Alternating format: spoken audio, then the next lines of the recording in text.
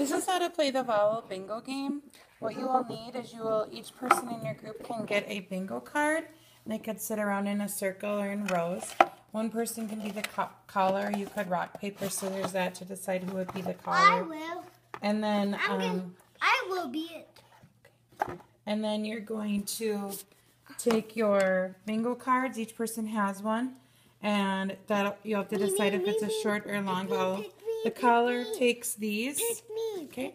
The caller takes a card upside down and lifts a card up and says umbrella. Umbrella. Okay. So the person takes the umbrella.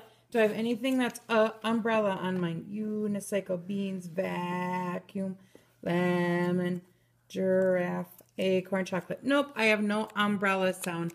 So I can't put a counter on. So the caller picks a new card. Squid. Octopus. With an O. Nope, I don't have any highlighted because I have yo. Oh, chocolate. I do, so I get to put a counter over. Chocolate. All right, so I have one on mine for that. The caller can keep putting them back in the pile and mix them up and pick a new one. And as soon as you have all of yours called out, you call bingo.